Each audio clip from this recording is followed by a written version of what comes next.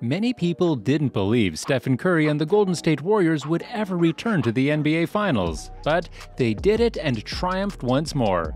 Curry remembered a particular occasion on ESPN when two analysts predicted he would never win another championship after receiving his fourth ring and first Finals MVP. In his post-game news conference, Steph held up the zero and reminisced about the days when ESPN used to do it.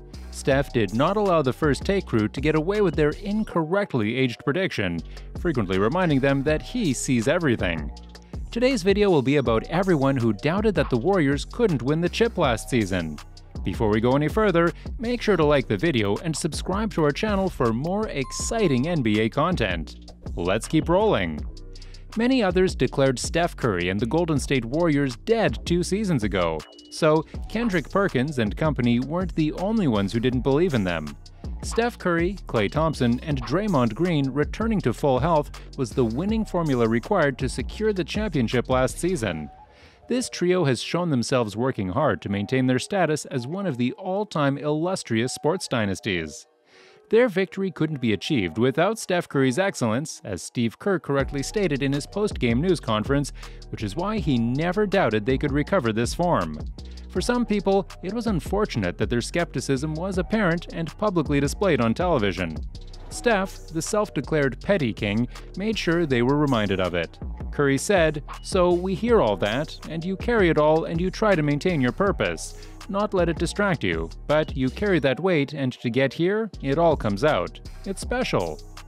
Let's now see what some of these people said about the Warriors winning the championship. Number 1. Kendrick Perkins. Kendrick Perkins, an American former professional basketball player and a sports analyst for ESPN, made some comments about the future of the Warriors in making any NBA Finals. He said, "You're talking about the Warriors winning championships, and what I'm telling you is that Kevin Durant is not walking through that door no time soon." Okay, when the Warriors won their first championship and blew the 3-1 lead to the Cleveland Cavaliers and LeBron James, you know what?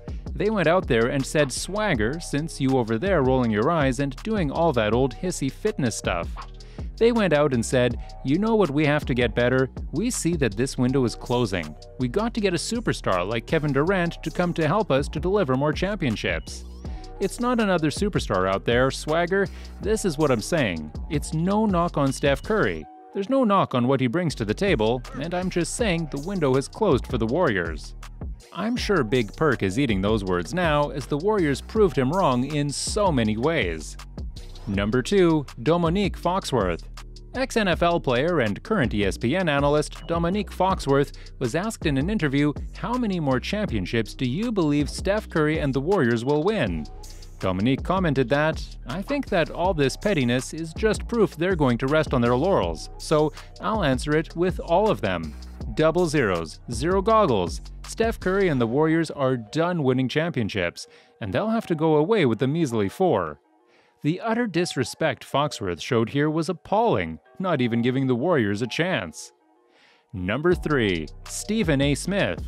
Stephen A. Smith is an American sports television personality, sports journalist, and sports radio host. When he was asked if the Golden State dynasty is done, he said, "Yes, it is, and we all know how I feel about Klay, and I rave about him at every turn, being one of the top 5 shooters this game has ever seen. Arguably top 2, and I still feel that way. It's not about your talent, it's about fatigue and attrition. There were times last year you all looked utterly worn out, but here's what it comes down to. Kevin Durant is gone, you brought in Willie Cauley-Stein, D'Angelo Russell, and Andre Iguodala is gone as well. I think that's a significant component they're going to miss, and the Lakers are so formidable. The Clippers are so formidable, they are my 2 favorites, LeBron with Anthony Davis.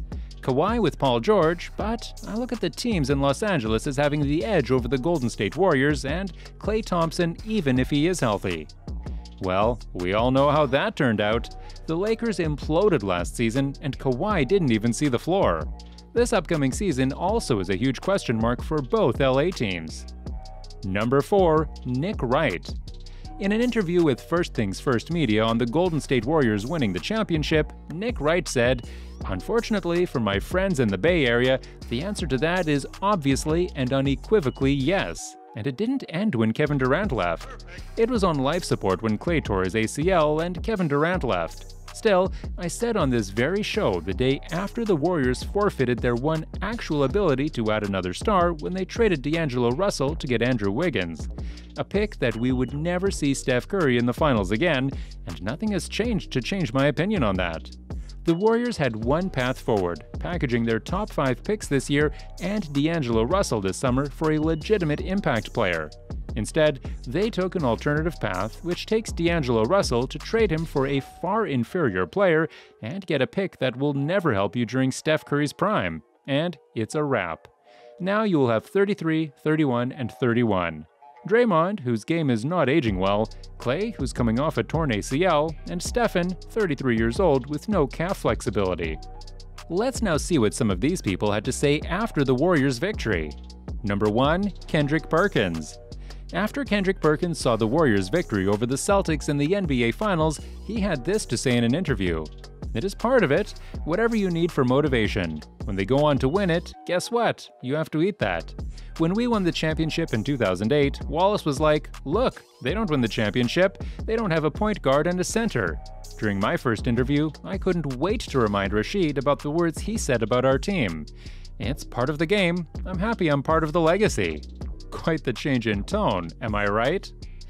Number 2. Dominique Foxworth. Dominique wasn't too pleased with the outcome of the finals. In an interview where he was asked about the future of the Warriors dynasty after winning the NBA Finals, he said, "I think we're prisoners of the moment again. I don't believe this team has dynasty potential. I, like none of us, thought they would make it to the finals before the playoffs started, so stop it.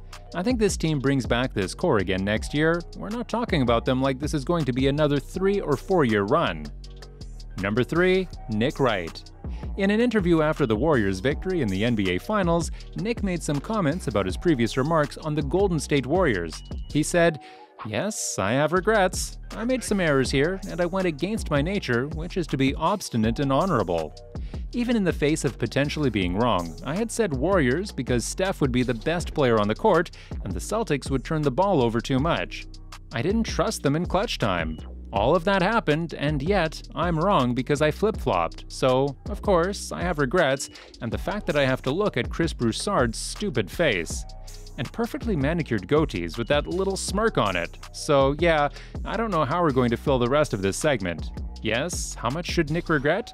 Do you know how much I should regret it? Take the amount of money I lost gambling on this series and multiply it by 10 emotional points. And what do you guys think? Will the Warriors win another finals next season?